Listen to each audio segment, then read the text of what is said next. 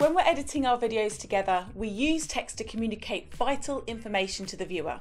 Perhaps we're looking to produce exciting beginning or end titles, set a new scene with a change in location or time, or even introduce a new character into our story.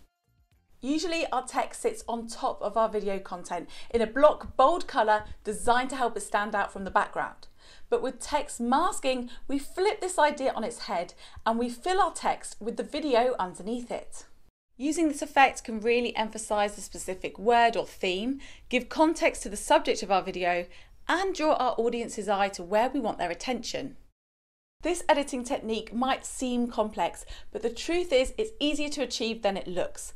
And there are several ways that you can use it in your videos to add a more creative flair.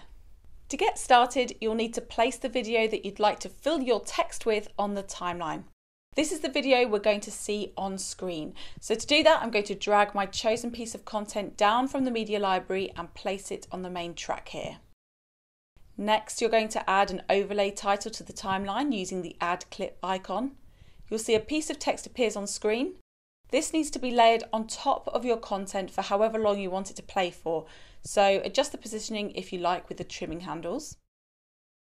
Double tap on the title layer to open the title editor, where you're now going to proceed to personalise your text with your chosen wording, font style and size. Remember, you can always change this later on, so get creative here and have a play with the look and feel to see what suits your project best.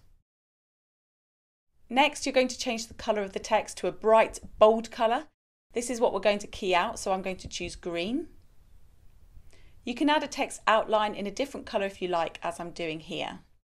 So once you've done that, you're going to collapse this text layer and use the add layer icon, this little plus here, to add a shape to your title.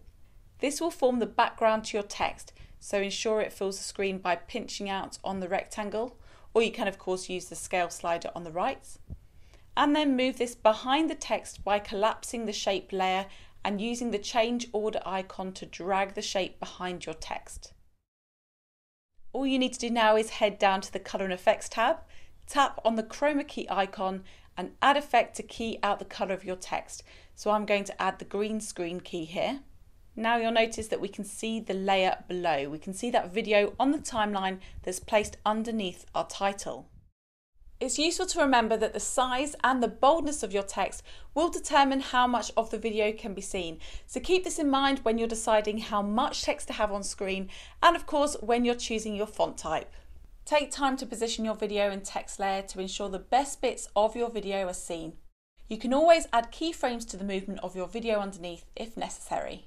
Now, if you want to take your text masking skills up a level, why not have a practice with filling the text with video and having video playing in the background of that same clip. So you've got two videos playing at once.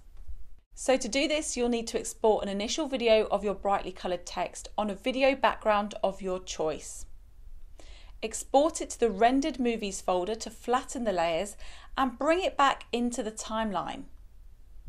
Place the clip that you want to fill the text onto the main track, then move the rendered clip on the layer above it.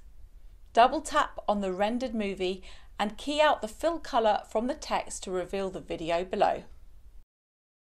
So as we've seen, text masking is a really fun and creative effect that you guys can produce right at home right now. So if you need to practice, go back over this video step by step, pausing as and when you need to so you can get it just right.